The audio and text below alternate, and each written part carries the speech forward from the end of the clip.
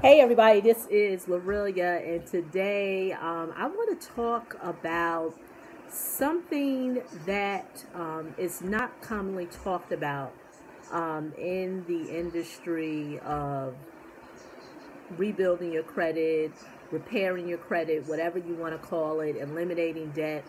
And that has to do with the story. Everyone has a story. Everyone has a money story. And I like to say that a lot of people have a credit story. Now you may be wondering, okay, what do you mean by a story? I want to share a story, share another story with you. A few years ago, about 4 years ago, I attended a seminar. The seminar was conducted by T. Harv Eker. If you've never heard of T. Harv Eker, he's an individual that helps people with personal development, rebuilding, I guess, your money consciousness, awakening your money consciousness. Basically, to sum it up, he helps you to tap into building wealth for yourself. And what is very different from what he does as opposed to other people is that he works on a lot of subliminal stuff that we deal with in our mind, in our subconscious, that we have to deal with on a daily basis, whether you know it or not. And the one thing that he talked about was that he said everyone has a money story, and that's what I said in the beginning. And what do I mean by a money story? According to T. Harv Eker, and I'm going to put a link under below because he wrote, a New York Times best-selling book. It's called, I think, Secrets of the Millionaire Mind. I forget. But anyway, he goes into how everyone has a story in terms of, and let me give you an example, because there was times in my life when I dealt with that as well. A lot of times we tell ourselves we don't have the money. We assume that everyone around us is in the same situation, when in all actuality, it can just be our present circle, but it doesn't mean that everyone in the world is like that. We kind of live with the fact that we're struggling financially because that's just the way it is. That's just, my biological makeup.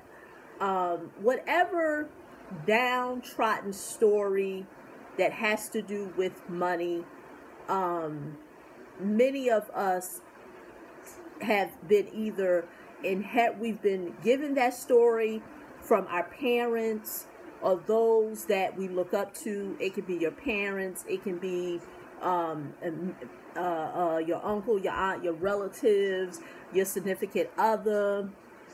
It can even be in your church, believe it or not, any spiritual leaders that you look up to.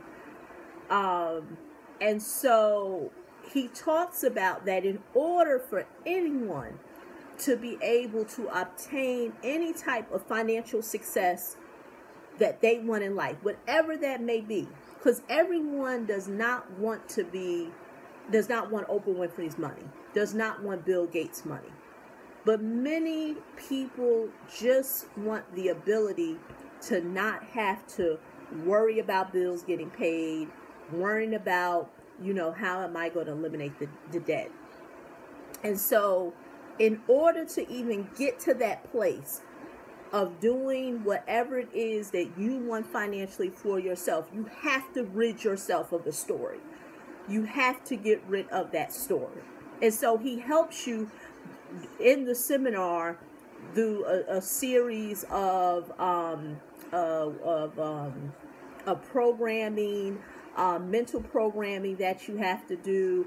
The list goes on and on. There are things that you have to do to rid yourself of the story. Because if you think about it, if you're watching this video and you are over 18, depending on your age, the story that you are telling yourself has been a story that you've inherited from someone else, and you have been living with that story for years and years and years and years. So if you are 18, you've been living with that story for 18 years. If you're 25, you've been living with the story for 25 years. If you're 35, 45, whatever the case may be. I know you're wondering, okay, Lorelia, well, what does this have to do with credit? That is the same thing regarding your credit. Many people will never get success financially in terms of their credit until they eliminate that story that they're telling themselves. For example, you don't know how often I get an email saying, I really want to get help. I really feel like that you could possibly help me. But, keyword, but, I'm afraid of this. I don't think that this is going to work. Whatever the case may be.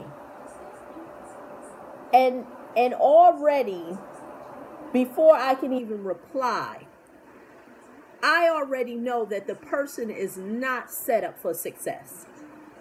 Whether it's from me, whether it's from somebody else, if you ever go into any situation with the hopes that everything is going to go wrong, is going to be downtrodden, your guard is up, it's not going to work. Whether it's coming from me, whether it's coming from another lady, another man, a group of people who are helping you, it's because you are holding on to a story that you eventually have to get rid of. There's a video that I put up before this video where I did a live interview with a person who had took my class back in June and has been able to get results. And in August, she, got into the 700 Club. And I always tell people, because I get the emails like, oh, I want those results too. But once again, but then they say, but. And then they go into the story that they're holding themselves to. Holding themselves on. They're holding on to the story of whatever that case may be.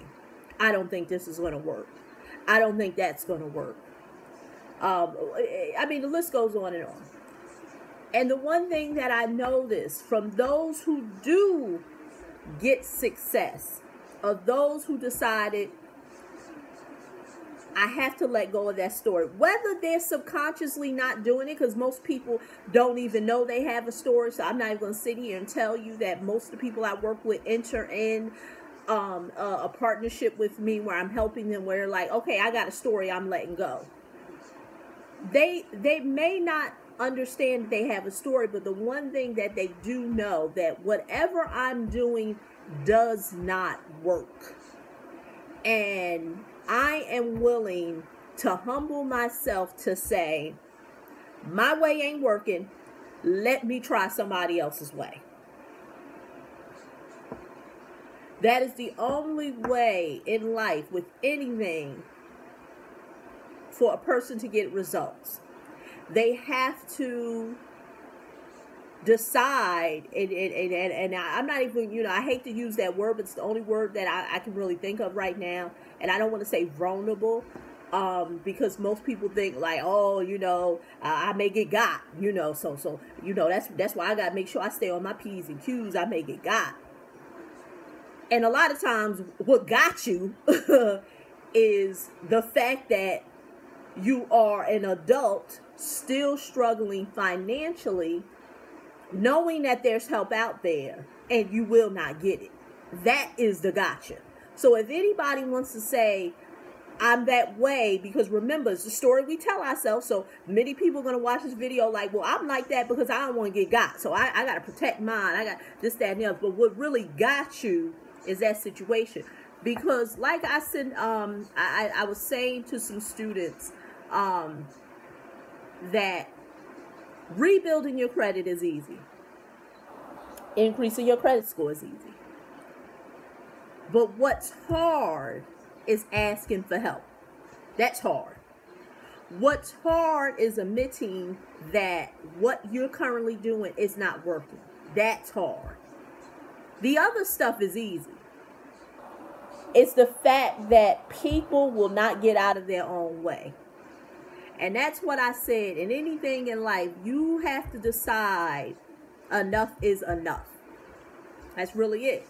That's why I said, what story are you holding on to? Until you can let that story go, eliminate that story. Goes back to, like I always tell, my story. My story was back in 1999. I had a debt collector levied my bank account, was awarded a judgment, levied my bank account, took $2,000 out of my bank account. At that time, there was no online banking. There were no text messages.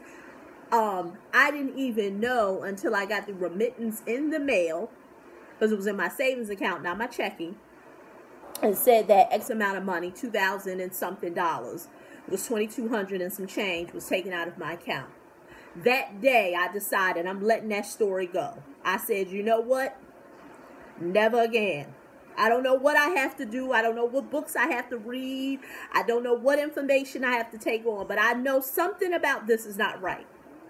I know, and like I said, I didn't even know that this stuff existed, but I knew that wasn't right. And I said, I'm going to figure out how this works, because it's never going to happen to me again. And so I am going to leave it at that, because I'm already at 11 minutes. But let that story go. If you really want help, you have to let that story go. For example, I am doing a class tonight, my last 4-week cycle class for 2016. Class kicks off tonight. It will go into 4 weeks. Many of those students will go into 2017 with better credit. Like I said, now remind you, out of a pool of students, only 1 or 2 are going to take massive action. That's going to actually listen to what I say. The rest, although they're attending the class, they're still going to try to do it their way. They're